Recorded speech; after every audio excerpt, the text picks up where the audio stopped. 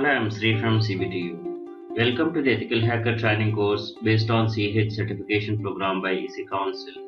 Module 2 Footprinting, section Footprinting through websites. Footprinting through the website. We use web spiders, website archives, website watcher, and monitoring, etc.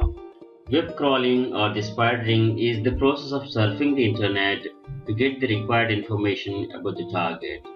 The sites surfed can include the target's website, blogs, and social networks. Search engine web crawlers are Google bought from the Google, Bing bought from the Bing. They crawl the sites and index the web pages. So we are covering these crawlers in another session. You see the name, it's a Wayback Machine. You can search and you can go to the timeline and get the snapshot how it looked in the past. You can search a website and see how it got shaped over a period of time. It shows the snapshots captured over a period of time. This is a valuable tool for analyzing websites' history. Archive.org provides APIs to build own tools. This is archive.org's website and it has archived 306 billion web pages.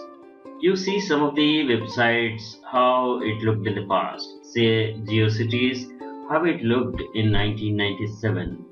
And this is Amazon.com, how it looked in 2005. And you know how it looks today. And this is NY Times in 2013. And like this, you can explore some of the interesting sites, how it shaped itself over the time. And this Internet Archive provides API tools, subscription service. If a website is not yet archived by the Wayback Machine, you can enter an URL and you can save the page so that it starts capturing the web page and you can refer it at any point of time in future. Amazon.com. Just we have captured some snapshots, that is how it looked in 2005 and how it looks today. Website Watcher detects the website updates and highlights all the changes. It monitors the web pages, password protected pages as well. This is the website of Website Watcher and explore this for more information. Alternative to Website Watcher.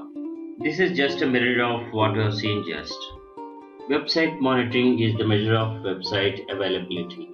Website monitoring is often used by the businesses to ensure website uptime, performance, and functionality as expected. We often hear the uptime and availability in terms of the percentage. When someone says that they guarantee 99% uptime means it is 87 hours 36 minutes, it's approximately 4 days downtime in a year. If you want good uptime, you should go for more nines as here. Website monitoring gathers extensive data on website performance such as load times, server response times, page element performance that is often analyzed and used for further optimized website performance. Purpose of website monitoring is to check the performance, reliability under the peak loads, improve search engine rankings, improve SLA, that is service level agreement, security monitor against virus and malwares, improve user experience, network admins, webmasters, help desk personnel. They may monitor the single page of a website or complete business process as per requirement. There are two types of website monitoring. That is synthetic monitoring, which is active monitoring. Passive monitoring is real-time monitoring. Notification of alerts is sent by email or instant messaging, cell phones, SMS, etc. Let us know about some of the website monitoring tools. Pingdom, this is by SolarWinds. This is Pingdom website. Pingdom is a great application for website performance and availability monitoring. You explore this free trial.